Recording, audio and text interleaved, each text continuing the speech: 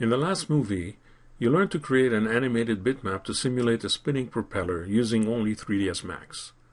If you're comfortable using compositing software, you may find it easier to create such an effect using applications like After Effects or Combustion. If you recall, early on you saved a single frame of the propeller in a static position. You will use the static frame and animate it in a 2D application to create a similar effect to what you achieved earlier. Let's try it first using Adobe After Effects, a very popular and powerful application that makes a good companion to 3ds Max. In After Effects, start a new project. Import the propeller.png image you saved earlier. Drag it down to the timeline to create a new 30-second long composition. 30 seconds is more than you need. You'll fix that in a second. The propeller appears in the compositing window. Go to Composition Settings, and set your duration to 2 seconds. While you're at it, change the background to white to see the propeller better.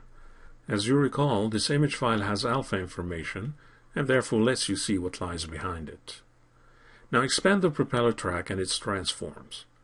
Enable animation mode on the rotation track. This will let you create keyframes to animate that layer. Go to the end of the animation and specify a number of turns for the propeller. A value of 2 should be fine for now. You can always change it later if you need to. Press the space bar to view the animation. To add motion blur, it is much simpler here than in 3D software. Simply activate that property at the track level and then enable motion blur for all layers. Play back the animation again. Once it caches the information, it then plays in real time. As you can see, it's much faster and not nearly as taxing as in 3D. To adjust motion blur quantity and quality, you can either alter the animation, in this case the number of revolutions of the propeller, or you can edit the composition settings. To alter the animation speed, go to the end of the animation and increase the number of revolutions to 10. Try it again. An interesting effect, but not exactly as anticipated. Increase it again to about 20 or 21.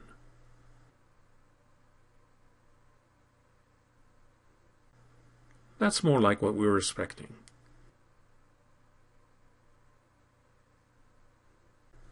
If you feel that the amount of motion blur is inadequate, you can adjust it at the composition settings level.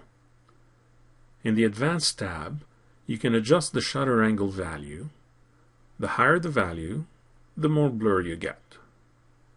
Bring it down to about 120, or experiment with other values you care to try. The shutter phase is similar to the shutter offset value you learned about while setting the effect in 3ds Max. In a normal situation, it should be equal to a -half value of the shutter speed. So, if you set the shutter angle to 120, shutter phase should be set to -60. You can adjust the samples for more blur quality, but as you can see, 16 samples should be more than adequate. Ultimately, you only need to render out a handful of these images, probably a range between frames 16 and 30 for a perfect continuous loop. Adjust your work area accordingly to that purpose.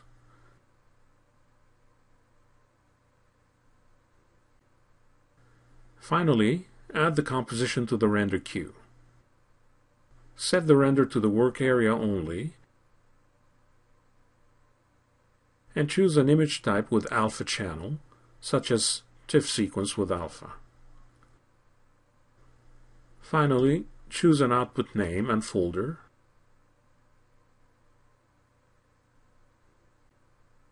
and click Render.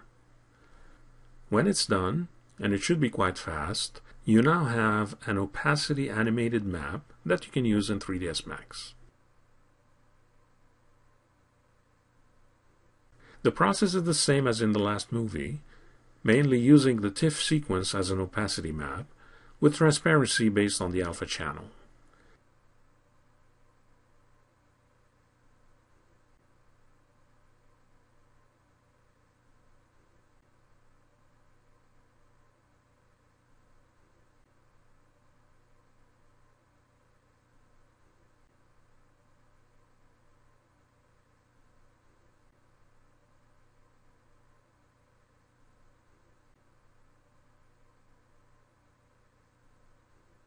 Also, as you did earlier, you can use the composite map in 3ds Max as an added effect to better define the propeller circle.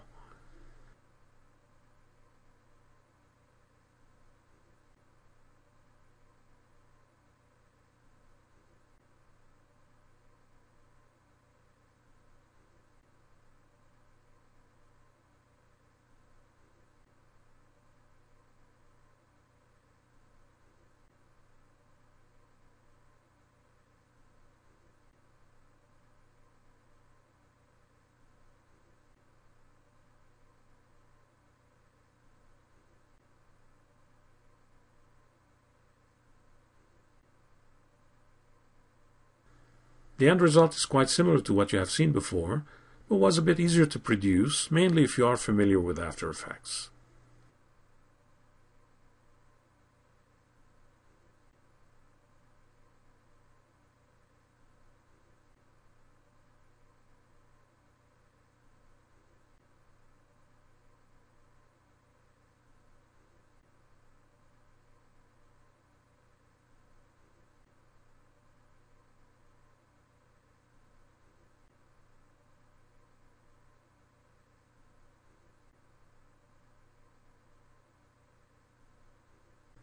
In the next and final movie, you achieve yet again the same results using Autodesk Combustion.